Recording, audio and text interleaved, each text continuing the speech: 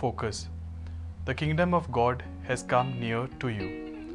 The hymn lyrics, "No one can live as an island, journeying through life alone," reminds us of the shared ministry Jesus calls us to. We are expected to give and receive from one another as we journey to heaven together.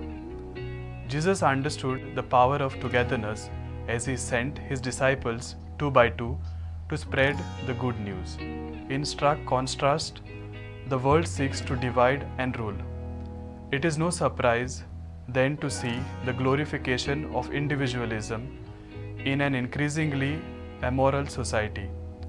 God wants us to take proper care of ourselves, but if we ignore His will or the good of our neighbor, our self-care soon becomes selfishness.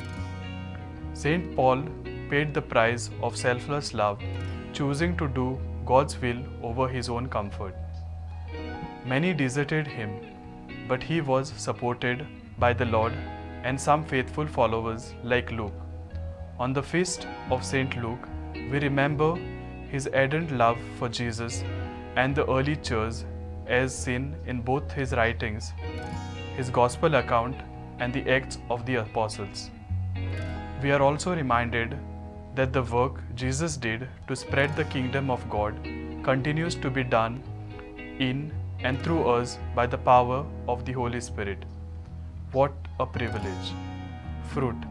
I will seek meaning in my own calling and live it to the full for the glory of God's kingdom.